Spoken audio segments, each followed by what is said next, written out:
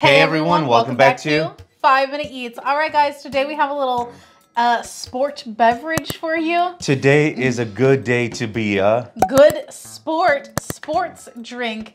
Electrolytes and vitamins from the goodness of milk, fruit punch flavor, lactose free, naturally powerful hydration. I'm quite confused now by all of those things. So the first ingredient is ultra filtered deproteinized milk. Now this is a brand out of Chicago, and what's very fascinating about it is Gatorade is also around here. So I wonder if the guys who started this used to work for Gatorade, because nowadays, you know, there's a lot of competition that Gatorade has, because for the longest time, if you wanted something that's other than Gatorade, you had to go to Powerade, which is made by Coca-Cola, and yeah, it was always, you know, not the preferred choice of like people who want those type of drinks. Now there's a lot of choices, and here we are with GoodSport.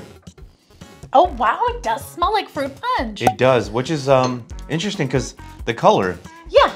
And guys, if you're new to our channel, basically we review everyday grocery items. So before you spend your hard-earned money, let us tell you if it's worth it. Let's go for this non-milk milk drink. If you'd like to support this channel, the easiest way to do that is using our Amazon links the next time you shop there. All right guys, welcome back. Our rating system. Thumbs up, we buy it again. Thumbs down, we would not. So for me, this is a thumbs down.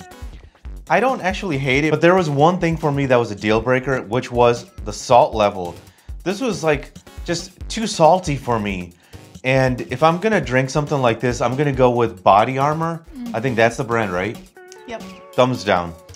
For me, this is a thumbs down. I don't know what they're thinking with this. This is not a good drink. I feel like it tasted a little bit like soured milk, and maybe it was the salt level, because it has sea salt in it. It also has erythritol, which you can really taste. Like, I don't usually mind fake sugars, but this one, it tastes weird with the blend of everything. This was like weirdly sour and salty tasting with a good dose of like medicinal fruit punch.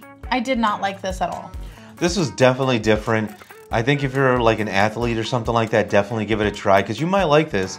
To sum it up, thumbs down, thumbs down. And if you guys buy from Amazon, use our Amazon link. The reason is when you do that, we get 10 cents, 50 cents, possibly even $1, which means we can continue to review things. All right, guys, that's the video. If you like what we're doing here, definitely check out our other channel, Food Prep Inc. And don't forget to give us a like and subscribe.